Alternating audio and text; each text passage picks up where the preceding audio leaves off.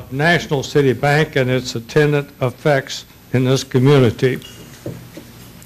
Well, my answer to that one is going to be the easiest probably today and the quickest. As a regulator, I'm not, I cannot comment on a specific institution or a specific deal.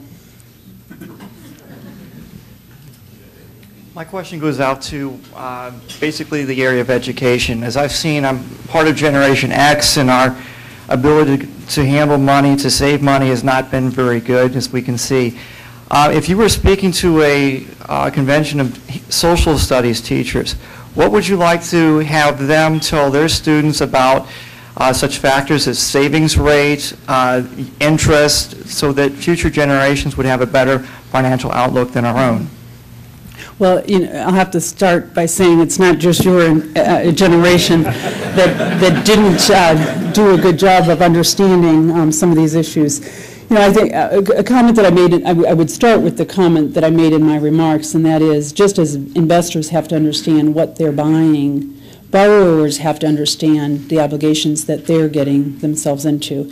And I think we're going to learn through this process that you can't borrow without having had some savings. And we're involved in many efforts throughout the country, but right here in our own district in financial education efforts.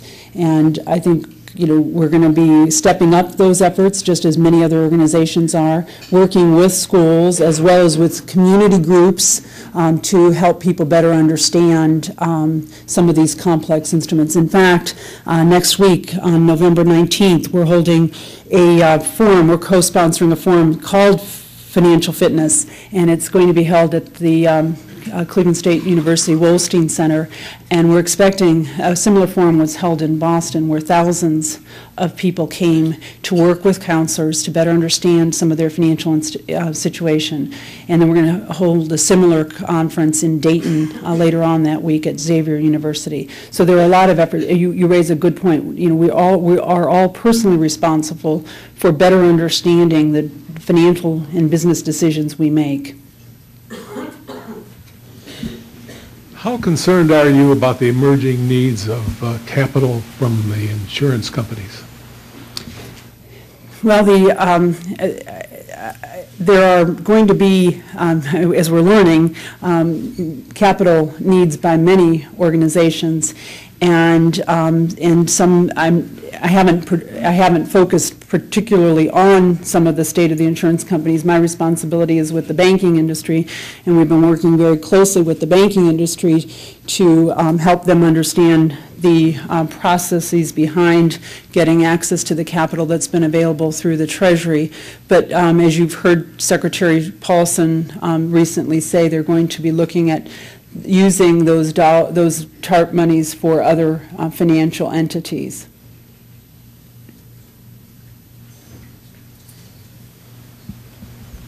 Good afternoon. With 48% of commercial bank deposits currently in the hands of the 10 largest banks in the country, and the use of TARP money to facilitate further acquisitions, does it make sense to see more and more consolidation of bank assets and deposits in fewer and fewer institutions in terms of our economy? There are clearly some financial consolidation taking place.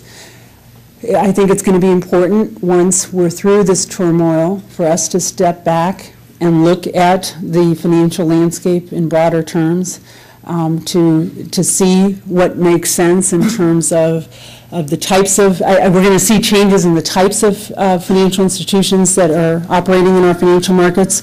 We're also going to see changes in the types of activities those financial institutions can take place. So I do think it's important for us to get through this turmoil and then step back and look at what type of financial structure makes sense for the economy that we're living in today. And it's not just the U.S. economy, but the worldwide economy that we're living in today. There are clearly a lot of lessons learned from a lot of parties that have been involved in this, getting us into this financial turmoil. I think a lot of those entities are stepping back. I know the Federal Reserve is, and looking at the lessons learned through this environment. What's always difficult, though, is you can learn from your mistakes and make changes to correct the mistakes you've taken. What's difficult is to anticipate what the future crises or future mistakes are going to be and create a financial structure and a financial regulatory reform that addresses that future. So we're going to take, I don't want us to be very hasty in crafting, in making decisions and crafting reforms. I really do want us to take the time to try to anticipate what the future financial landscape is going to look like and put together a structure and a system that will keep that system safe and sound and help us grow our economy. That's a perfect segue to my question. Originally, these funds were targeted toward these toxic mortgages, and now they shifted over to investment with the banks. Did they screw that up in the beginning? Do they now have it right? Raise my comfort that they know what they're doing and they're going in the right direction. Well, you know, Jose, I'm glad that you're asking, did they? Because no, let me explain. It's the reason I say that is that there's been a lot of confusion because, as I pointed out in my speech, there have been a lot of activities. Some of them have come from the Federal Reserve through our lending authorities, but others have come through the Treasury. And that program was a program that was approved by Congress and has given Treasury, when it was approved, broad authority to use that $700 billion. What I've learned throughout this crisis, and it's not just whether it's this Treasury TARP program, but many of the activities, is that you're making decisions based on the information you have at hand, and in principle, many of these decisions are the right decisions. What's been difficult is the implementation of a lot of the decisions, and that the implementations have become more complex. And and fortunately, though, you know, there's been a lot of flexibility and adaptability, and changes have been made when it was thought that the changes would give us better results. And I think that's also been an important factor through this crisis. The worst thing we want to do is not do anything. And so we have been aggressive in taking actions and modifying those actions when we thought it was appropriate. But in terms of the Treasury program, those are Treasury decisions and not the Federal Reserve's.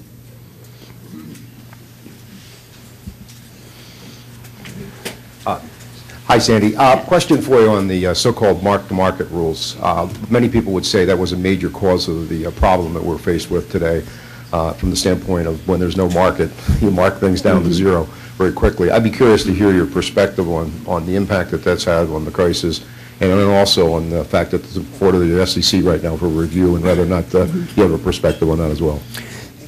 You're correct, Pat, in that the mark-to-market rule, which requires which requires companies, you're the accountant, which requires companies to mark their assets to market, has complicated the situation in one way. When a financial institution is making the decision to hold some of its assets to term, then it's not required to mark those assets to market. But when there's a sale involved, the acquiring institution has to mark all of the assets to market. And that has been difficult for two reasons in this environment. First of all, most of these assets have been selling at distressed prices, as I mentioned in my comments. But second, as you point out correctly, Pat, many of these assets aren't trading at all. So knowing what the correct price, how to price those assets, has been very, very difficult. And when there is no market, or no market to determine the prices, then you rely on some indices, and in some cases these assets have been marked down significantly. So that has complicated the situation. As you mentioned, the SEC has been providing some flexibility to those rules for some institutions, and I'm sure that's going to be another area of reform that we look at in the future. And I think that's right there on the list. I know from many of the bankers who've had to deal with this issue. So that is definitely going to be an area that we're going to have to step back and look at. The SEC and Congress obviously will have an important role to play.